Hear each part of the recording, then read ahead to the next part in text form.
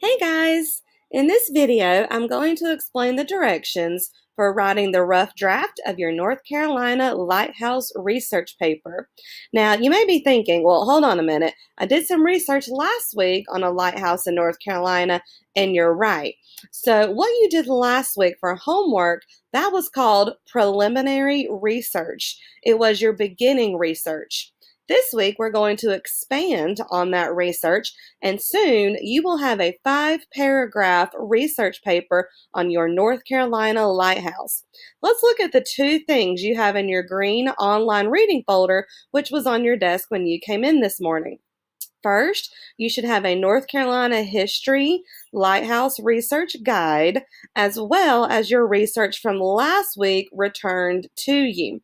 If I did not return your research from last week to you, it's because you didn't complete that assignment, and that will make it harder to do your research paper this week. Remember that research last week was counted as a grade, so if you didn't turn it in, you still have to do it. All right, so let's start by looking over the Lighthouse Research Guide.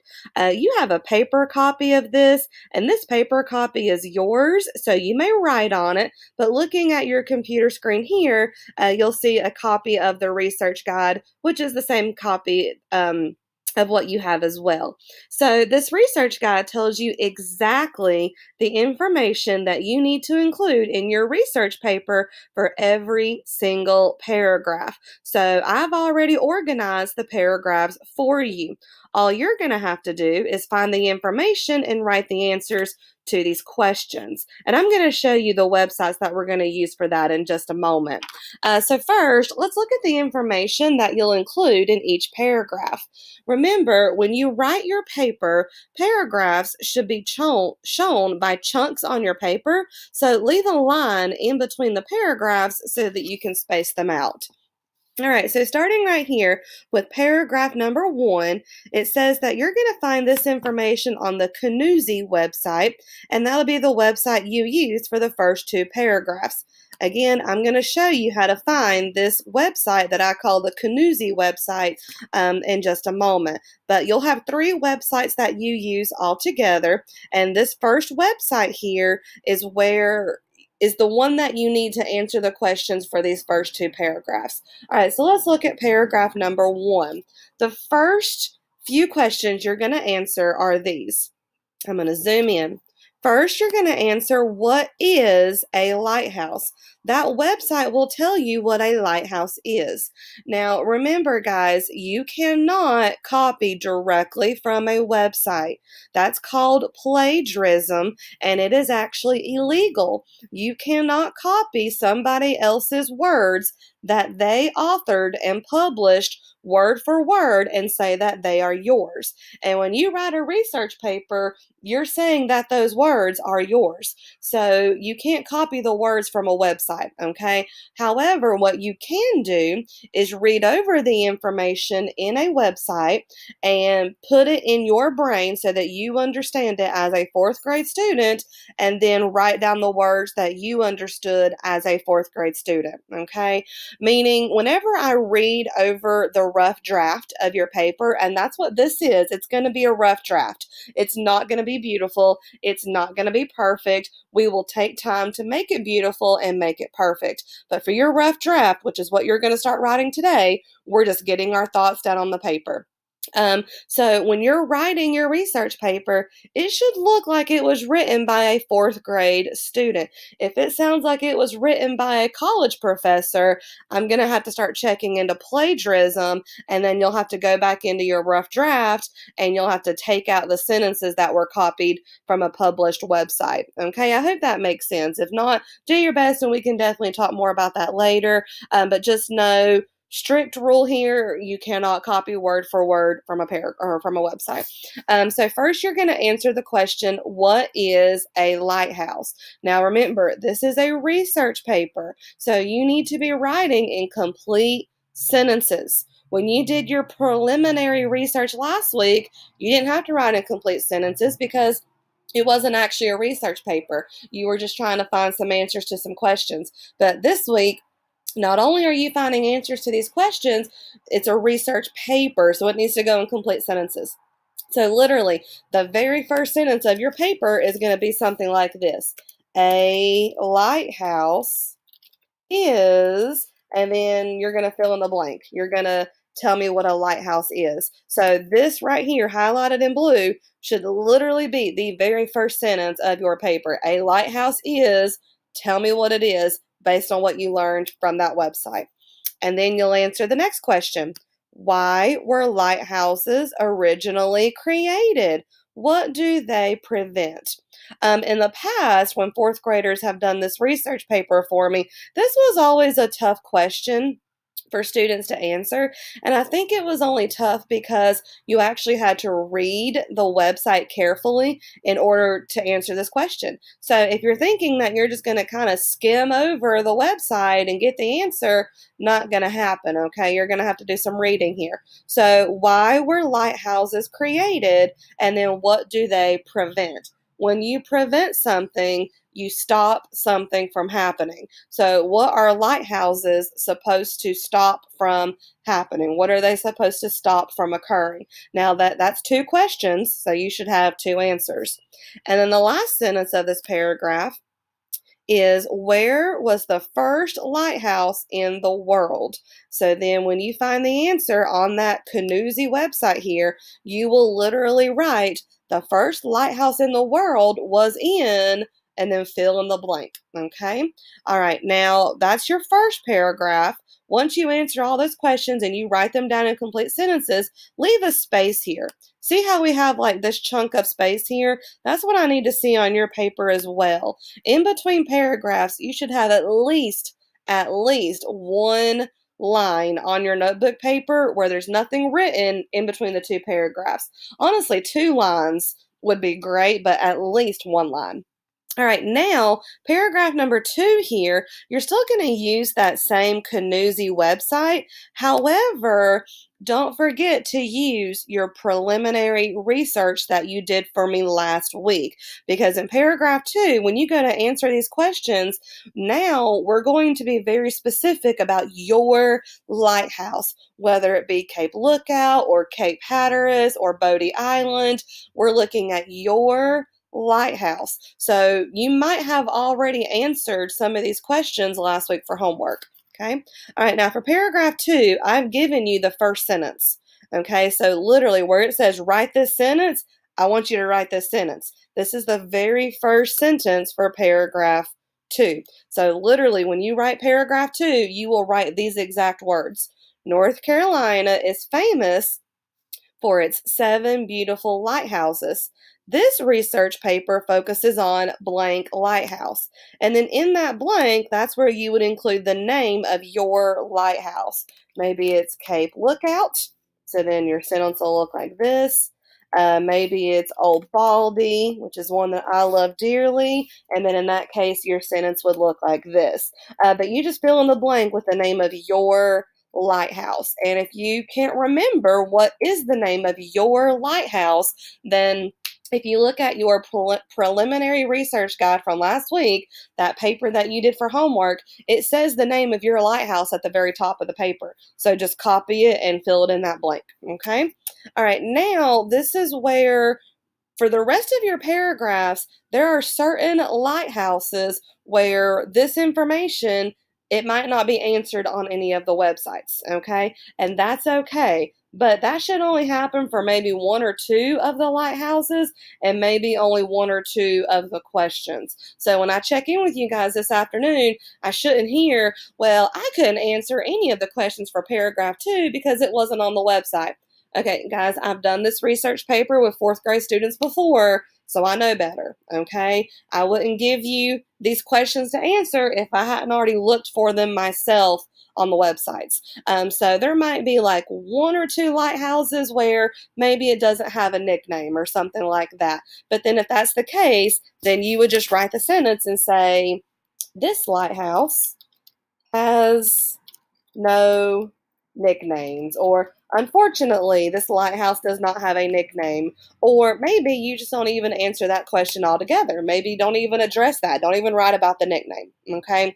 But again, that should only happen for maybe 1 or 2 lighthouses, certainly not all 7. All right, so paragraph 2, here are the questions you're going to answer in complete sentences. So first, does your lighthouse have a nickname? Most of them do. Where is this lighthouse located? Be as specific as you can.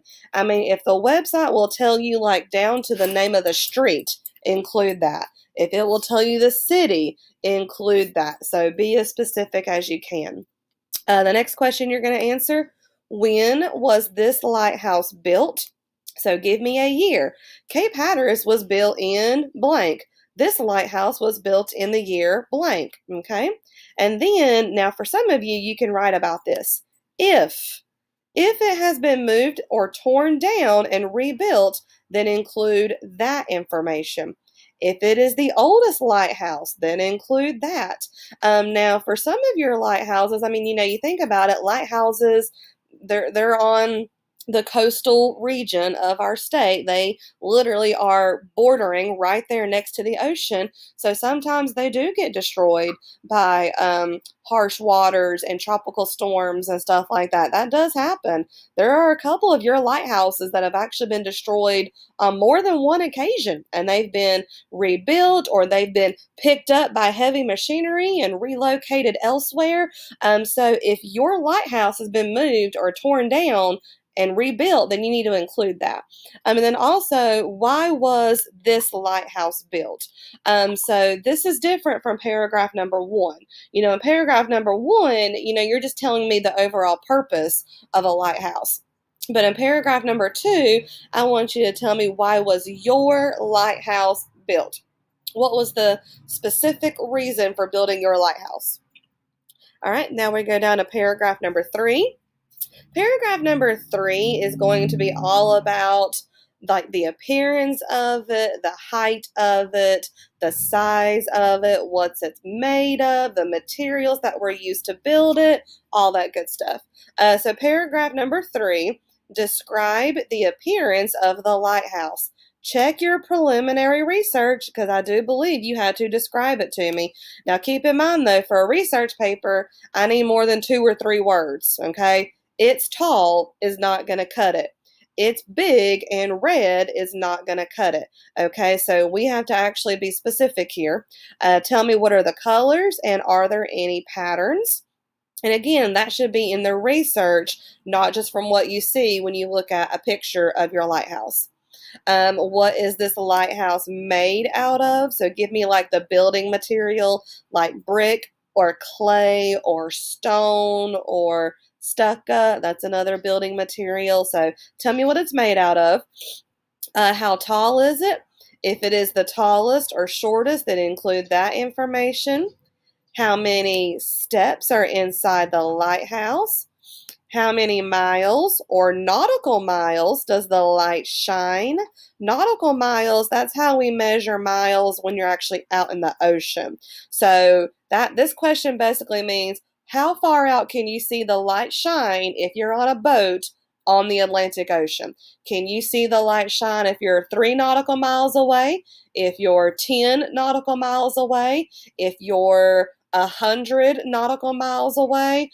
So how far out can you be in the water and see the light shine? And again, that's only if the research tells you.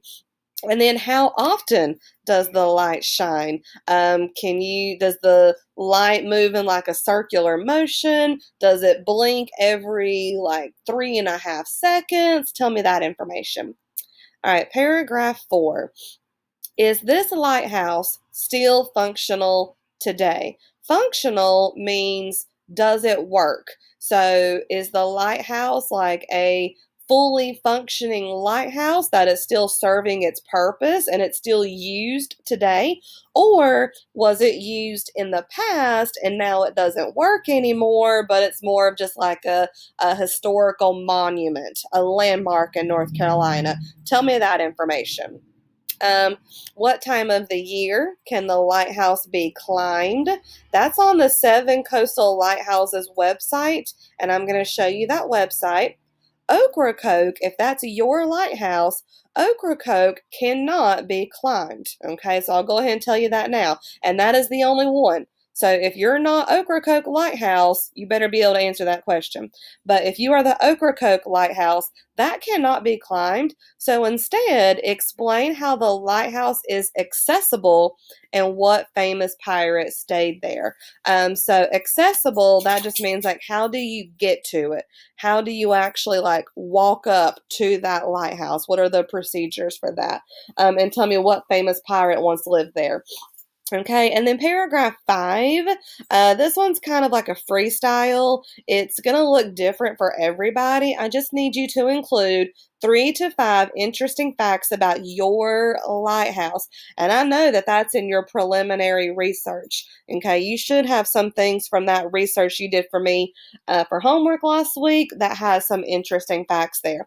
And 3 to 5, that means you have to put at least 3 facts, but you can put 4 or 5. So you can't have less than 3 and you can't have more than 5. It has to be 3, 4, or 5 interesting facts. Okay. Now you have your very own copy of this and feel free to write on it. I've had 4th graders in the past use this research guide as like a checklist, and whenever they would answer a question, they would just kind of put a check mark here.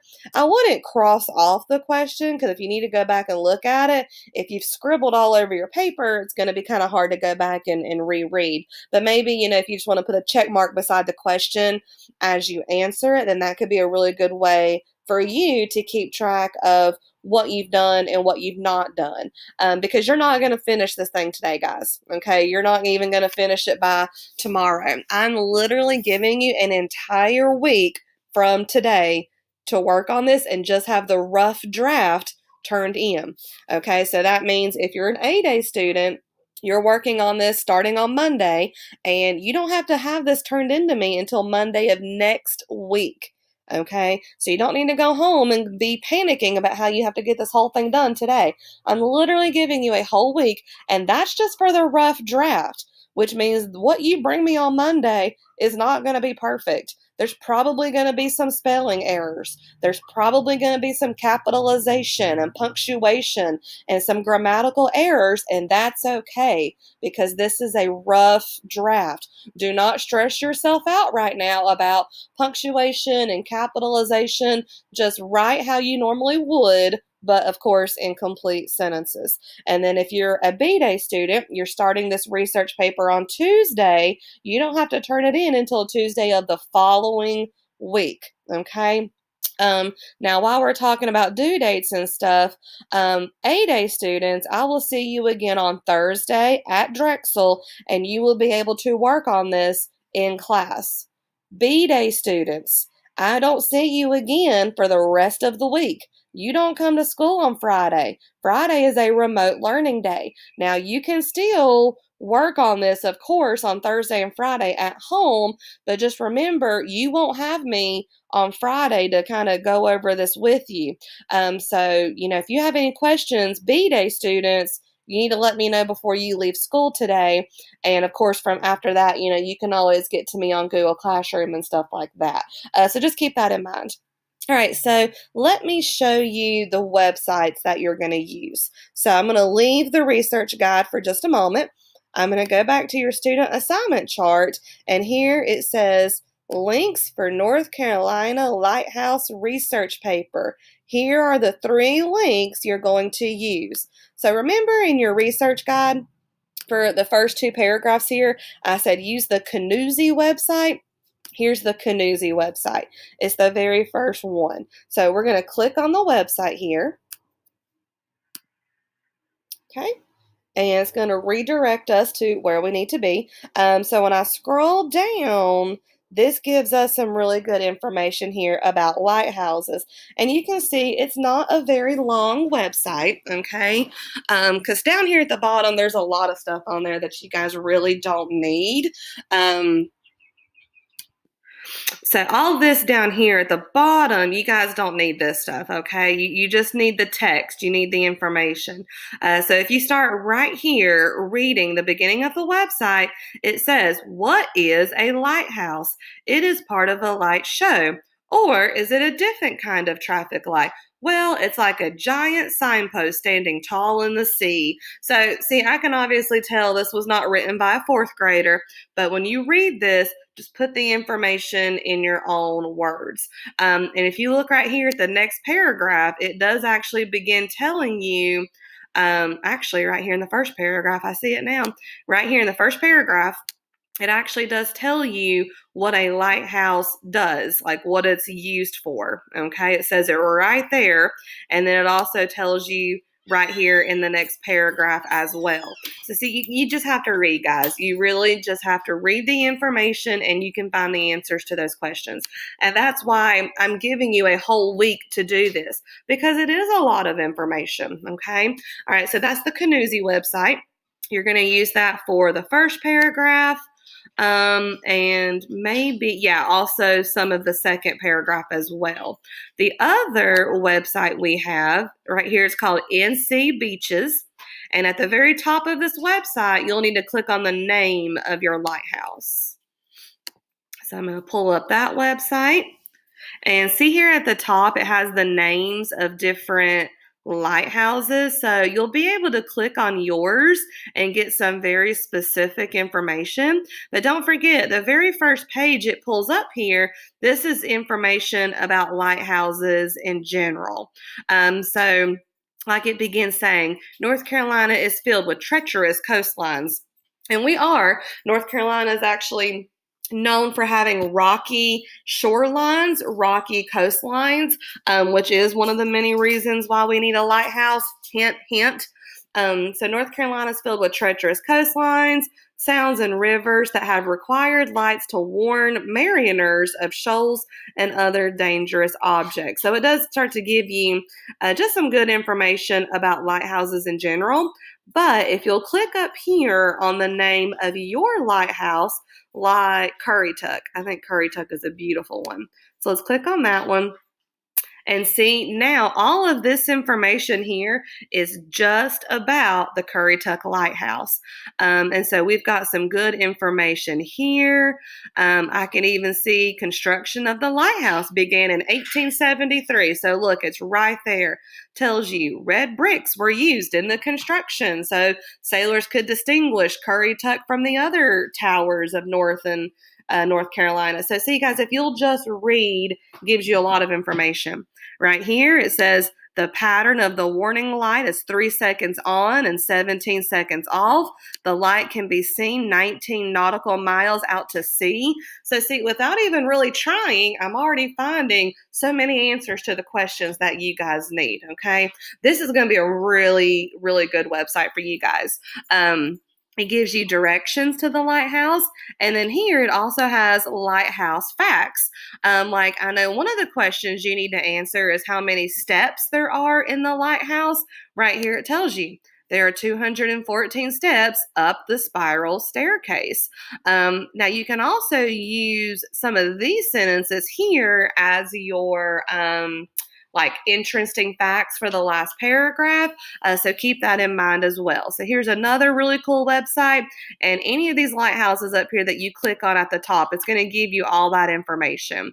So here I can already see Oak Island was constructed in 1958. It's 148 feet tall. I can see it was gained ownership October 18th, 2004. Again, here's the directions, and we have more lighthouse facts, like how there's 134 steps to get up to the top, which is the Lantern Gallery. So see, guys, it's all there. You just got to be willing to read the information and just take your time. I mean, you've literally got till next week until this is due, okay? All right, and then one more website I'm going to show you. This is visitnc.com. You have to scroll up and down to find your lighthouse. So the one I just showed you, NC Beaches, you click up at the top to find the name of your lighthouse, and you just click on it. This one, you have to kind of scroll. And I'm going to show you how to do this one as well. Okay, so you can see here, it starts off, I'm just going to scroll down. Number 1, it gives me Currituck Beach Lighthouse. If that's not your lighthouse, keep a scrolling. Then it gives me Bodie Island or Body Island. I call it Bodie. Again, here's some information. If that's not your lighthouse, keep scrolling. Cape Hatteras tells you where it's located. And this one does have a nickname. See right here, it says it's commonly referred to as America's Lighthouse and was completed in 1870. If you're the Cape Hatteras Lighthouse, there's the nickname. It tells you right there. It's commonly referred to as, that is a nickname. Number 4, here's Ocracoke. Number 5 is Cape Lookout. So see, we just have to keep reading. You can climb it mid-May through mid-September. Number 6 is Oak Island. Again, gives you all your information and when you can climb it. And number 7, Old Baldy, and tells you when you can start climbing this one as well. So all the information is here. You just got to navigate these 3 different websites. So I'm going to give you guys plenty of information or plenty of time today to work on reading through these websites and go ahead and begin writing the rough draft of your paper today. So what that means is probably the best place to do this would be in your homeroom reading notebook. So in your homeroom reading notebook, if you'll just open up to the next page, that's where I want you guys to go ahead and start writing just the rough draft of your North Carolina Lighthouse research paper. And just do as much as you can today. You know, you might not have a lot of time to really kind of dig in and write your paper today, but that's because you're having to learn, how do I write my paper and what websites do I go to? And you're having to learn how to use a research guide. So it's okay if you don't get a whole lot done today, but you know, of course, just do what you can, because of course you do still have some Khan Academy assignments you need to work on. So you can't just sit here and work on this for like the next 2 hours. Okay, you've got other assignments you need to do as well after this. All right, so before I leave you, here's one thing I do want to show you. This is a 4th grade student I had a couple years ago named Will, and this is actually his North Carolina Lighthouse research paper. Yes, it is typed, and he does have a picture of it, but this is a final example. This was not the very first thing he wrote, okay? The very first thing he wrote was a sloppy, rough draft, and we had to go back in and read it together, and we had to fix some capitalization errors. We had to fix some spelling errors. We had to work on some sentence structure so that the sentence would make sense. But just know that this is kind of like hashtag goals. This is like your final draft, and yes, yours will be typed. This is what your final draft needs to look like. Now, I'm not going to read this whole thing to you because some of you, he had Cape Hatteras and some of you have Cape Hatteras. And of course, I don't want you copying his research paper because that would be plagiarism. But just kind of look at the first couple paragraphs here. A lighthouse is a tower with a light in it. That sounds like a 4th grade student, doesn't it? It's not written by some college professor. I mean, it's a perfect sentence. Lighthouses were built to stop ships from crashing. Ships crashed so much around the North Carolina coast, it got the nickname the Atlantic Graveyard. So see, I mean, just a beautifully written first paragraph there. And then the next paragraph, North Carolina is known for its 7 beautiful lighthouses. This research paper focuses on the Cape Hatteras Lighthouse. This lighthouse has the nickname America's Lighthouse. This lighthouse is in Buxton, North Carolina. So see, I mean, it's very, very simple. It's so simply written, but so organized and easy to understand and follow. So this is kind of like your goals here. Okay, guys. So again, I'm not going to give you access to this because it's his paper, but we can certainly pull it out in the future if you guys need me to kind of go over it with you. All right, friends. So this is where I'll leave you. Okay. You have the research guide. You're going to go ahead and get started right now with paragraph 1 in your student assignment chart. You've got those 3 websites.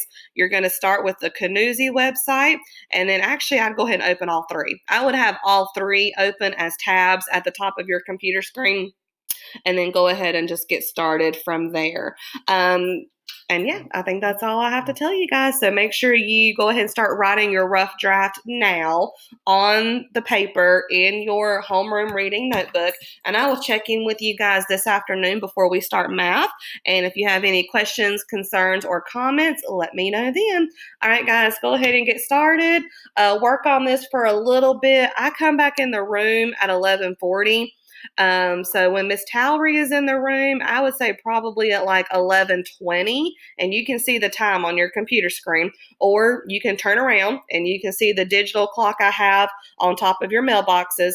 At about 11:20, you need to go ahead and get on Khan Academy. So when I come back in the room and I finish teaching all my math blocks, I shouldn't see you on working on the Lighthouse paper. I should see you on Khan Academy, because you have all week to work on your Lighthouse paper, okay? You have plenty of time, so don't kill yourself trying to get it all done today. All right, guys, I will see you in a little bit, and we'll talk more about this. All right, bye. Good luck.